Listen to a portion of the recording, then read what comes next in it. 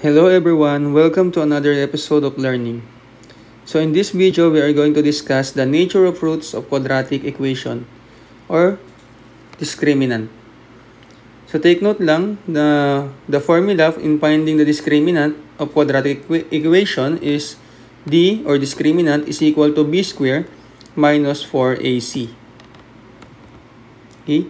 So if the value of the discriminant is equal to 0 or b squared minus 4ac is equal to 0, take note that the nature of the roots is real and equal. And if the value of the discriminant is less than 0, the nature of the roots is not real. And if the discriminant is greater than 0, and take note, if it is a perfect square, yung nature of roots niya ay real, rational, and unequal. And if the value of the discriminant is greater than 0 and not a perfect square, so yung nature of roots niya ay real, irrational, and unequal. So tandaan lang natin itong mga nature of roots and yung mga values ng ating discriminant. Okay, so let's have example number 1. So we have x squared minus 10x plus 25 is equal to 0. So first thing to do is to identify yung mga coefficient ng a, b, and c. So sa a natin, we have 1, b, negative 10, and c, 25. And after getting the coefficient of a, b, and c, isa-substitute lang natin yan sa formula natin for the discriminant. So that is discriminant is equal to b squared minus 4ac. So substitute, we have discriminant, yung b natin ay negative 10. So square minus 4 times 1 and times 25. So, discriminant is equal to negative 10 squared, that is 100. Then, negative 4 times 1, that is 4. Then, times 25, so that is minus 100. So, 100 minus 100, the discriminant is 0. So, take note lang guys na pag yung discriminant natin ay equal to 0, ang ating nature of roots ay real and equal. So, therefore, the nature of roots of x squared minus 10x ay real and equal since yung discriminant natin ay equal to 0. So, ito yung magiging sagot natin. Okay? So, example number 2, again, ang gagawin lang natin is to identify yung a. So, that is 1. Yung b, that is 4. And yung c, that is 3. Then, substitute. So, that is discriminant. b squared minus 4ac.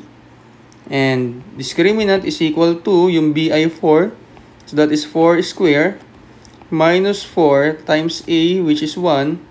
And times c, which is 3. So, that is discriminant is equal to 4 squared, 16. Then, negative 4 times 1, 4. Negative 4 times 3, that is negative 12 or minus 12. 16 minus 12, that is 4. So, yung discriminant natin ay 4. That is greater than 0.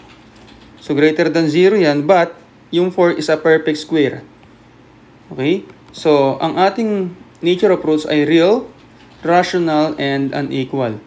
So, the nature of roots in this example, the nature of roots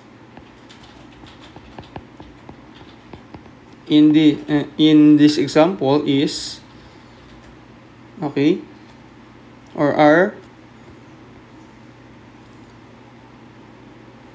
real, rational, and unequal. Since yung value ng discriminant ay 4 and a perfect square. So, ito yung magiging sagot natin. Okay? So, example number 3. So, we have x squared plus 2x plus 3 is equal to 0.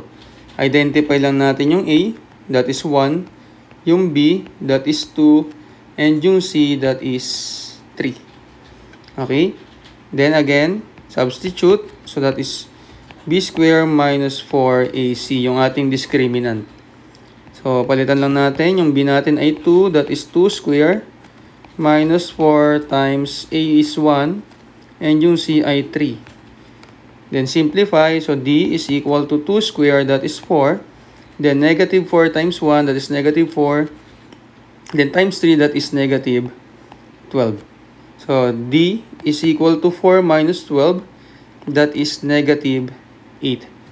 So yung discriminant natin ay negative 8, that is less than 0. So pag less than 0, ang ating nature of root ay not real. Okay? So therefore, okay, the nature of roots